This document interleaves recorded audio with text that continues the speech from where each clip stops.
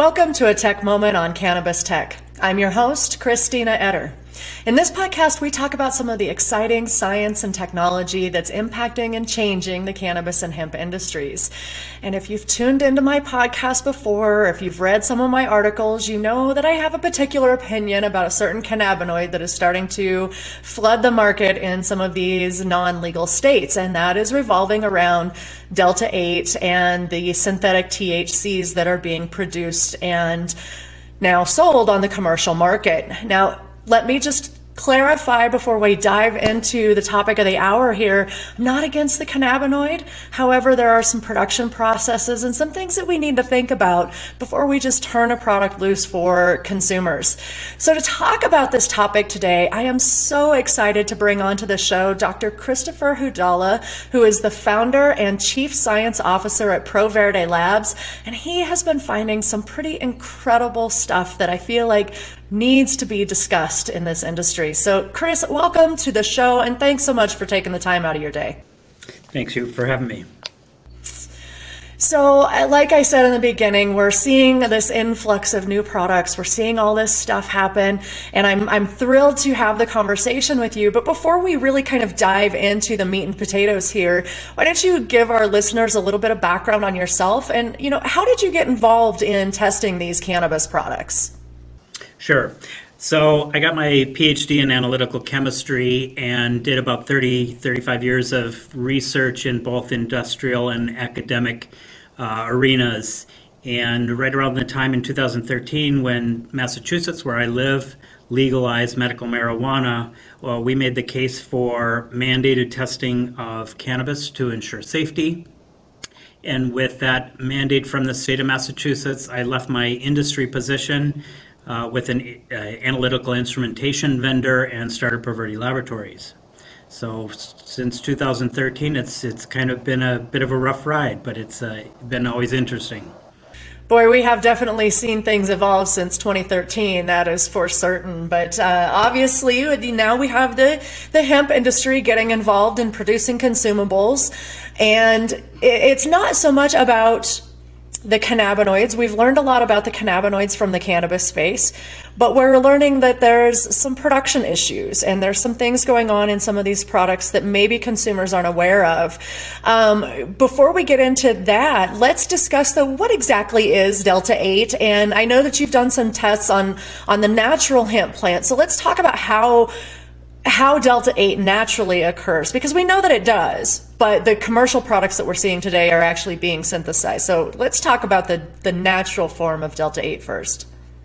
Sure. Delta-8 is a natural, it's thought to be a degradation product of Delta-9 THC. They're cousins in some respects. They're molecular structures that are very similar. The Delta-8 versus Delta-9 is just the position at which the double bond occurs in the chemical structure. In the natural cannabis plant, Delta-8 exists in very trace quantities, such low levels that it would take about 55,000 kilos of hemp to produce 1 kilo of a Delta-8 extract. So while it is theoretically possible to create a natural Delta-8 extract, the wholesale value for that would be about $500 million. Based on the concentration in the plant and the amount of work that would be required to isolate and purify that. That's just absolutely crazy. And one of the things that we've talked about that I would love to touch on here is, because it does occur in such small quantities in the plant and it's difficult to extract it, at that level, where does the concern lie? Because I think the biggest concern we have is the fact that we know very little about Delta-8 in these higher quantities that we're seeing on the market today, right? Well, Delta-8 itself has been studied. It's been around since, I think, the first conversions from CBD actually were in the early 60s. Raphael Mechoulam demonstrated that and actually has some IP around that. So it's not a new compound. It has been studied before. It's been studied for a certain amount of safety and efficacy. The therapeutic potential for Delta-8 is pretty intriguing. It has a lot of the same benefits of Delta-9, but without the intense psychoactivity that's associated with Delta-9. So Delta-8 itself is not really the concern. The problem for me is that this is being created synthetically, and when you think about synthetic chemistry, I think, well, who does synthetic chemistry? Well, that would be the pharmaceutical industry. They have trained PhD chemists that are doing organic synthesis and making these compounds. Delta-8, on the other hand, is being made in garages, and there are some sophisticated operations, but typically the people who are producing this are not skilled organic chemists. In each case, we've tested thousands of these products. We see many side reaction byproducts. So as a chemist, when I'm drawing on a chalkboard a chemical reaction, I draw A with an arrow going to B, so A goes to B. But that's a perfect world. But in reality, it's not a simple singular reaction. It's actually a series of parallel reactions where A goes to B, A goes to C, A goes to D, A goes to E. And so we see many side reactions that are occurring at the same time. This happens in the pharmaceutical realm as well. These side reactions or byproducts are a known issue when producing pharmaceutical compounds. And so pharmaceutical companies have two choices on how to deal with these unintended synthetic reaction byproducts. They either remove them or they have to demonstrate that they are non-toxic. These are two steps that I would love to see the Delta-8 producers take, which are not being done. We've tested thousands of products, and as I said, we've never seen one without those byproducts. Right. Now, can you speak from a chemistry perspective? What kind of process does it actually take, or what kind of process are these producers doing in order to produce this? And here's where my concern lies is in the fact that I know that hemp is a phytoremediator. I know that it's pulling these things from the soils. We don't have any testing regulations around the extracts that are being produced from these hemps that are possibly contaminated from the very beginning. Now we're going to take them into a lab. We're going to add additional chemicals into these mixes, and we don't even know what we're starting with. So do you want to talk a little bit about that process and what that actually looks like and why it's so concerning that some of these products are hitting the market right now? Sure. The conversion of CBD to THC, it's a chemical synthesis, and so it involves some fairly toxic reagents. The first thing, people are typically going to start from a CBD isolate. They're going to dissolve that in an organic solvent, which has a certain amount of toxicity on its own right. And then they're going to add to that typically strong acids. They can also do it under basic conditions, but acid conditions are the most common that we see. There's also potential for the use of catalysts, heavy metal catalyst in the reactions to facilitate the reaction.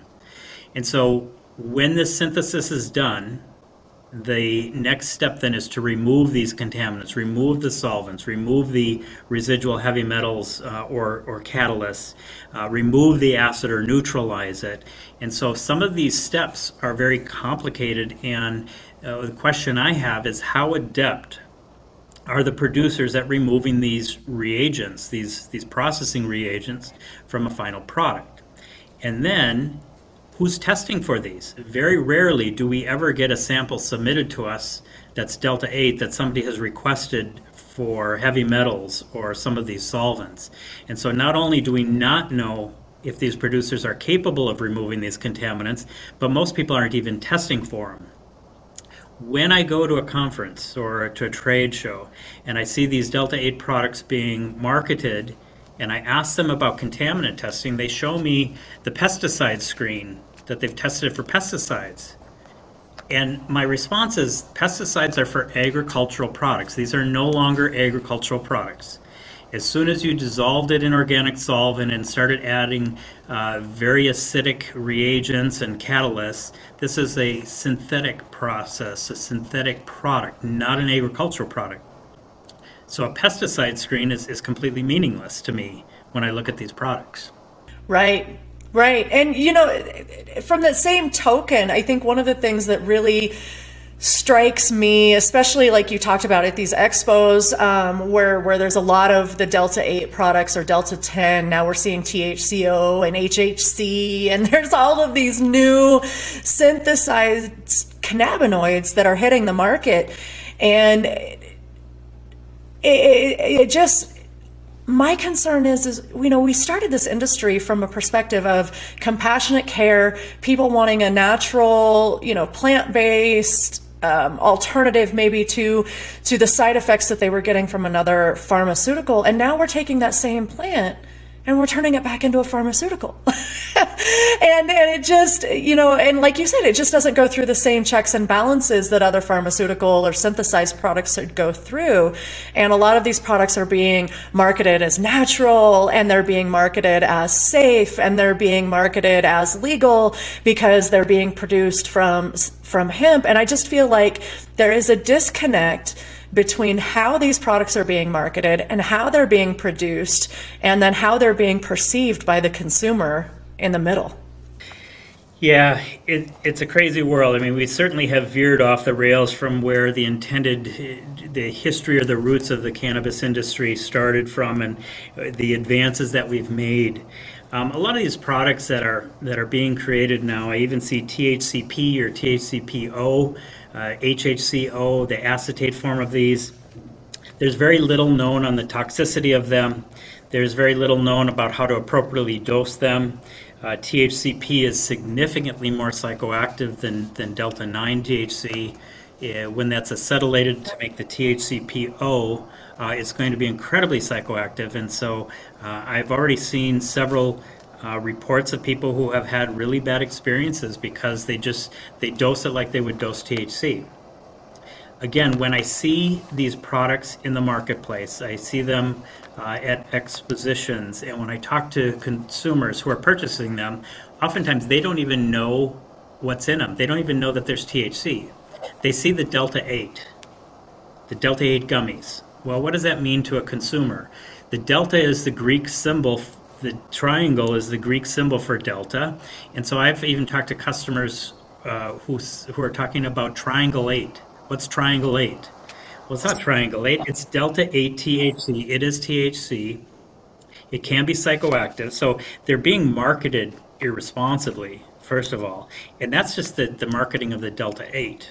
Very few people are addressing these contaminants, both the residual reagents that are in them, the potential synthetic byproducts, and then the isomers of THC. So the first time I saw Delta-10 THC gummies coming through our lab, my initial response was, how cool is this? People are thinking outside the box. This is fantastic. We got a Delta-10 gummy. But I went to the literature and I said, what do we know about the toxicity of Delta-10 THC? And I've asked many people what the toxicity is, and nobody knows what it is because it hasn't been studied yet. There's no toxicity information that I've been able to find on the toxicity of Delta-10 THC. Now, that being said, the majority of the Delta-10 THC products in the market are not even Delta-10. They're Delta-6A-10A, which is yet another isomer of THC, not even the right one. So these people are just making stuff up. Well, and so that actually brings up another great point that I wanted to talk about. Even in a lot of these cases where the product, is showing test results, the truth of the matter is that a lot of the labs really cannot tell the difference between Delta-8 or Delta-9 or Delta-10, and I've heard these horror stories of people lab shopping and getting the results that they want because they go and they shop around for the right lab that's going to give them what they need. And so we do come back to that that notion that the consumers really have no idea. They cannot rely on those labels. They cannot rely on what they're purchasing. And so for me, purchasing one of these synthetic products is a little like playing Russian roulette. You just do not know what you're getting with each and every batch. Absolutely. Almost every lab that is providing testing for these, including our own, use a method called HPLC, or high pressure liquid chromatography. The methods that we use were designed and optimized and validated for phytocannabinoids. That's the cannabinoids that are produced by the cannabis plant.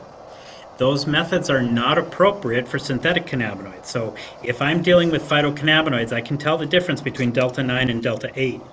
But if I have 20 different THC isomers in a product, I can no longer distinguish between them. And so the methods that are being used are not capable of detecting Delta-9. I would say that every Delta-8 vape cartridge on the market has Delta-9 at levels that are outside of compliance. They're typically at 6% THC, Delta-9 THC. But the lab reports that come with it say none detected. Well, that's just laboratory incompetence at that point. Right. Right. Now, something I want to touch on, and you and I talked about this at the NOCO Hemp Expo this year, and I would love to, put up the graphic that you showed me when we were talking at your booth. The peaks that you're finding in a lot of these products and the question marks that are there, would you mind, just discussing a little bit of what you're finding and kind of some of that unknown that we just don't realize, what's being caused by these chemical reactions during these processes? That's the $20 million question. So a lot of these compounds that we're seeing, we have evidence that they're there. We know pieces of information about them, but many of these are novel compounds, meaning they have never been identified before. So as such, they have no name. I don't even know what to call them. I often describe it to people who are non-chemists is if you go out on a night on the town and you come home and your house has been broken into, your TV's missing, your stereo's missing, your jewelry's missing, you can see shoe prints on the carpet, there's fingerprints on the window, but you don't know who it was. You don't know who broke into your house. And so the police come and they run those fingerprints from the window across a database, and they don't come up with any hits. It doesn't mean that your house was not robbed. It just means there's not enough pieces of information to identify who broke into your house. These chemical constituents that we see are very similar. We know the molecular weight of them. We can see the UV spectral absorbance of these compounds, so I know they're there. I know that they are not natural in the cannabis plant. I know that they are not being hit when I search those specifics across a national chemistry database library. So these are not coming up as hits in that database. So we don't know a lot about what is there. In some cases, we know that these compounds can be chlorinated. They have somehow a chlorine molecule added to the compound. So in general, chlorine is not considered healthy. And so when you add that chlorine atom to that molecule, there's potential for toxicity there. And so we have all these pieces of information, but not really enough to give them an identity or call them out. I believe Pro Verde is the only laboratory that I know of that actually puts a warning when we provide testing results for these compounds that because of the unknown toxicity of these compounds, these would not be recommended for human consumption. We don't know that they're toxic, but we also don't know that they don't create birth defects, they don't create cancer. We just have no idea. Exactly, and that's one point that I love to try to make is that there's a lot of unknown things in a lot of the things that we eat on a daily basis or things that we consume. There's unknown things to us, at least to us as general consumers, in the lotions and things that we put on our skin. And we do go about buying these products with a certain level of trust in the manufacturer that they're putting things in there that are going to be okay for us to consume. But one of the things that you pointed out to me when we were talking at the expo was that with these unknowns, we don't know, it may not hurt you right now, today, after consuming this product, but who's to say that that molecule or that one thing that was in that product isn't the birthplace of some cancer that you're going to get in, say, 10 years, or something that's going to show up in your health record down the road. And those are the kinds of unknowns that really make these products, for me, very, I don't know, I just feel very uncomfortable putting that level of trust into companies that are not concerned about the products that they're really putting on the market for consumers. Yes, if you look at almost every other consumer product, there is somebody watching over that, whether it's the USDA for meats, whether it's for dairy, the FDA for pharmaceutical products. No matter what we put in or on our bodies is typically screened or under some regulatory oversight to make sure that consumers aren't being subjected to contaminants. And yet it still happens. We see recalls due to salmonella. We see people getting sick from products. We see contaminants. There was a case where pet food had some mycotoxins in it and it was killing people's pets. So even though there's this regulatory oversight in almost all these industries, oversight is not 100%. It's viewed as trying to protect the best interests of the consumers, but even under that regulatory oversight, things happen, things slip through the cracks, and people get hurt. This is a new area where there is literally no oversight. It is legally not. It's not illegal to poison people with these products. There's nobody saying you can't poison people. Right. And that's where my fear, I think, comes in with these products, is that I feel like it's just going to take that one incident. It's going to take that one product that really causes, an issue, or that one bad batch, I guess, is what I'm looking for from a producer who may have done things correctly, multiple times, but because there is no regulation, one slip up in his process or one mistake in that process, and maybe it puts something, more toxic in there and really causes an issue. And I feel like that's just going to be a black eye on everybody when that actually happens. But like you said, nobody likes regulation. We know that they're there for a reason. Nobody likes it. And it's something that we hear all the time, is that we don't want to over-regulate the industry. But then where's that sweet spot? How do we actually start to address these problems without making the smaller producers feel like they have to become big business to be able to afford to even work in the industry? So just backing up a bit about that first case where where somebody gets hurt, it's already too late. There's already been, the CDC has tracked some 660 cases of adverse events where people have ended up hospitalized because of consumption of these products. A significant portion of them are children, because these products are being marketed with very little oversight. So you don't need a driver's license to purchase these products on the internet. And so that first case is long past. We've already seen people who have had some pretty serious consequences from consumption of these products. And again, it's not the Delta-8.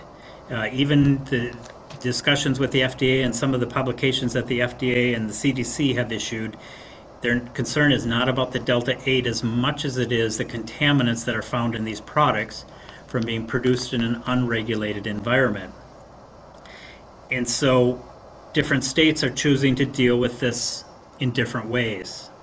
Many states are just choosing to outlaw the Delta-8 or the synthetic transformations.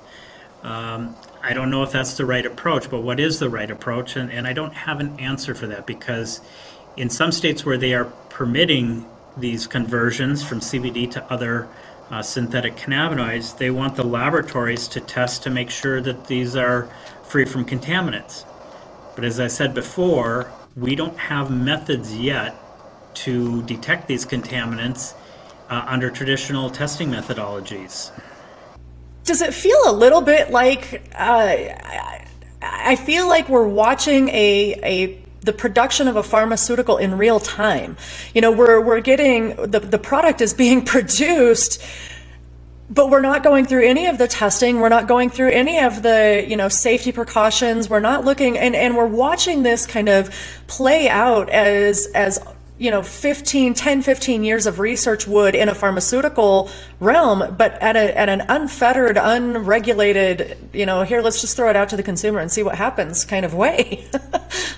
Yeah. When I said before that we've tested thousands of these products and never have seen one without these contaminants, that's not actually a true statement. We actually have tested one product, but it was a product that we worked with an instrument manufacturer to show that you can clean up Delta-8, that you can take these synthetic Delta-8 mixtures and remove the contaminants. And so I've shown in many presentations I've given all over the country on the topic, I've shown that it can be done.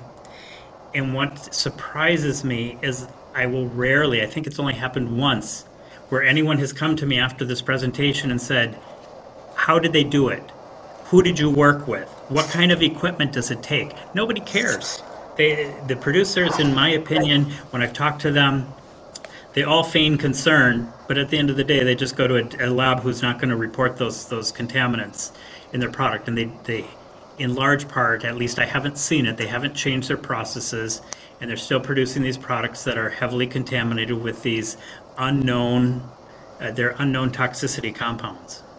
And that for me is probably the most disappointing part of what I've seen as the industry has evolved, is that through the production of these Delta-8 and these synthetic THC products, I feel like the industry has simply proven that when there is a profit involved, that we will choose the higher profit over consumer safety when it's allowed to happen.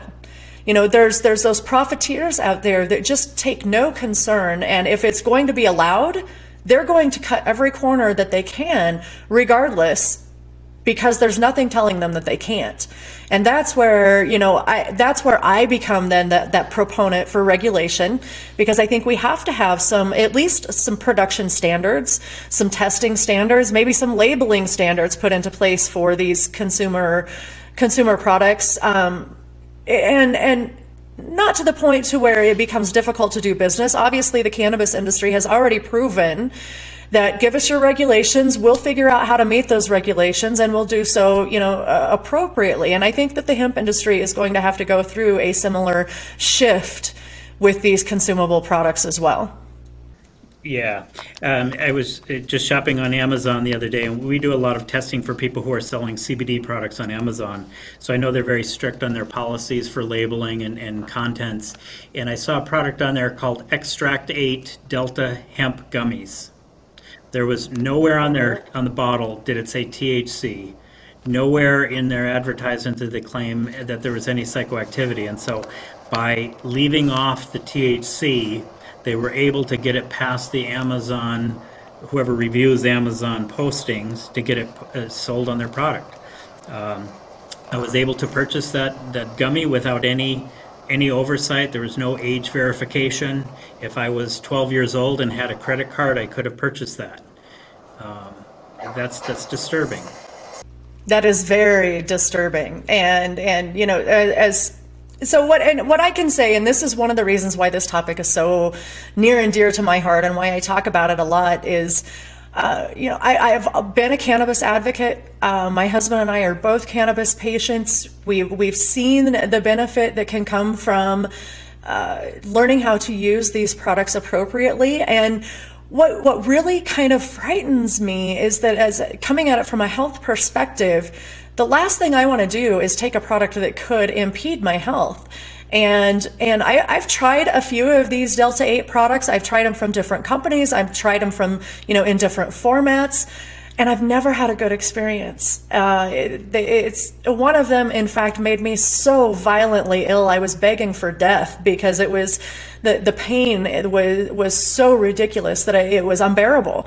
And so that's one of the reasons why I know that something can go wrong in production, is because I've personally experienced this. I knew it wasn't the Delta-8 that was making me sick, but I knew that there was something in this product that wasn't right. And so, you know, when you talk about the cases that have been reported to the CDC, there was recently a news article out of the UK, and of course it hasn't been confirmed, but a woman had eaten a synthetic cannabis sweet, is what they're calling it, and died a few hours later, you know, and we don't know why. We don't know if, like we said, we don't know if it's a contaminant in that. We don't know if she had a health condition that reacted from something that she ate there, or if it was just something completely unrelated and just a coincidence.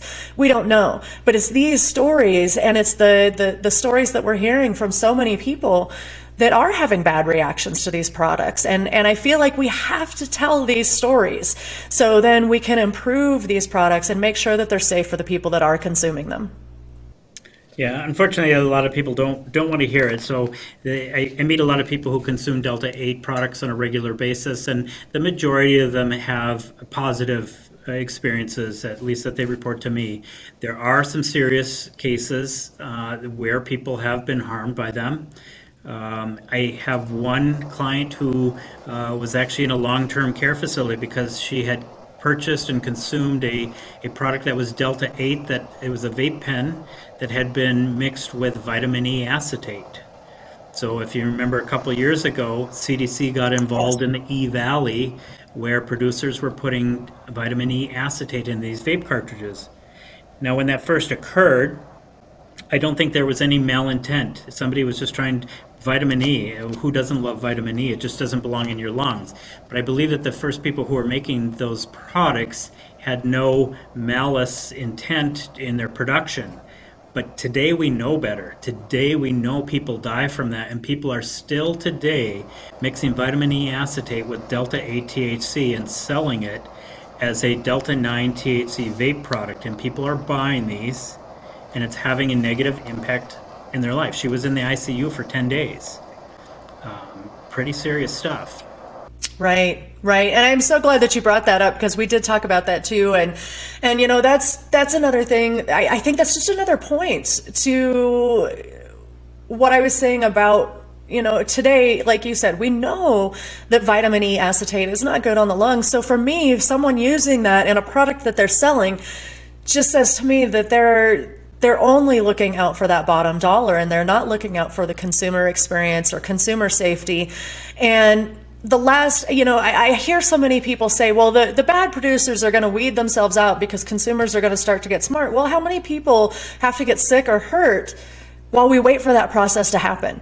You know, so I mean, regulation is necessary, I think, in these cases where you have people that are consuming a product that they're expecting a certain effect from. When you have to know what's in those products, you know, consumers need to know. And I understand, and this is another argument I hear as a journalist all the time, is that, well, people have been using cannabis for years and it's never hurt anybody. But today is a little different. You know, it's a little different when we're talking about lab processes and chemical conversions and all of these, you know, different extraction processes and residual chemicals and phytoremediation, pulling heavy metals out of the soil. You know, we have to know these things. Yeah. It still is, it frustrates me that, you know, a lot of the rationale behind these products, and I don't disagree with it, is the federal prohibition of cannabis. So these Delta-8 products are extremely popular in states where marijuana is not legal. So I get the conundrum. I think that federal changes in federal policy would go a long way to correcting this. So right now we have state by state who are outlawing Delta-8 or other psychoactive conversions from CBD. I hate to see it go that path. Taking Delta-8 away from potential therapeutic applications is the wrong approach. Rather than taking a potential therapeutic away from people, I would like to see certainly federal changes in the policy would go a long way if marijuana was just legalized. That would probably do a lot to put some of these bad actors out of business. Right. Right. I completely agree 100%. And, you know, I feel like it's a matter of time. Unfortunately, I feel like it's going to take a few more of these incidences of people getting sick, of people getting hurt, before we really see that change come. And I agree with you completely. I think if we saw maybe an across-the-board federal change on our approach to cannabis, that maybe the Delta-8 products and the synthetics would have less of a market, because people then would be able to get a hold of the true phytocannabinoid that is brought from a plant and in a regulated environment where we know how it's being produced. I think that's really kind of the best answer for all of this stuff, is to put it in an environment where we know how it's being produced and what's in it, and we have at least some safeguards put into place to make sure that consumers are getting what they expect. Even on the flip side, there's so many products out there now that say that they have these cannabinoids in them, but when they're tested, they really don't. So I think that, all the way around, consumers need to know what are in these products. Absolutely. So talk to me a little bit before we sign off here. I would love to have you talk about Pro Verde and the services that you offer in terms of helping these producers make sure that they are putting out a good quality product and making sure that their processes and the things that they're doing are up to par for putting out a consumable product that people are depending on. Sure. So we've been working with all aspects of the industry, from the cultivators of cannabis and hemp, people who are doing extractions. We help them optimize their processes, doing formulations. And so we've worked with a lot of different sectors within the industry. We have a really keen focus on R&D projects for customer formulation, especially with like nano emulsions, which are beverages are a big thing right now. And when we do see these Delta-8 products coming through our lab, we do put on our certificates of analysis, and we will have discussions with our consumers, or with our clients, about the potential harm for these products. And we're very happy to provide some level of guidance into where they can get information on how to clean these products up. We don't actually do that ourselves. We don't sell any instrumentation or methods, but I can certainly provide guidance to people who are doing these. And unfortunately, I don't see that going anywhere. Very few people are interested. Again, it reduces the margins on these products because it takes extra work. And with nobody overseeing the production of these, there's only so much I can do as a laboratory. I can inform people what's there. I can give them alternative processes, but I can't make them follow those processes. I can't make them remove the contaminants from their products. Right. Well, let's hope that they want to. Let's hope that they want to produce a good quality product that has staying power, and that they're not just trying to capitalize on the wild, wild west that we see happening in this industry right now. Because I feel like there are a lot of producers out there right now that are really trying to take advantage of the lack of regulation that's happening. That's unfortunate, but yes, that is the situation. Well, Chris, it has been absolutely phenomenal to have you here on my show, and I want to make sure that we have you back again, or at least maybe have you in for another conversation, because I would love to talk to you more in depth about these processes that you're talking about to clean up the Delta-8 products. Because obviously, if there's a way to get it done, we need to educate the manufacturers out there on how to do it. So then we can start putting a little faith and trust in some of these products that we're seeing hit the market, and good quality producers, can start to put their stamp on these products and say, we've gone through this process. We know that they're contaminant free. And I think that's what both, the consumer, the labs, the safety regulatory bodies, that kind of stuff. I think that's what they want to see happen, is that these producers really do want to put out a good, safe product. So let's definitely have you back, and we'll talk more about those processes. But again, Chris, thanks so much for coming on here and talking about this ever so important topic. My pleasure. Thank you for having me on.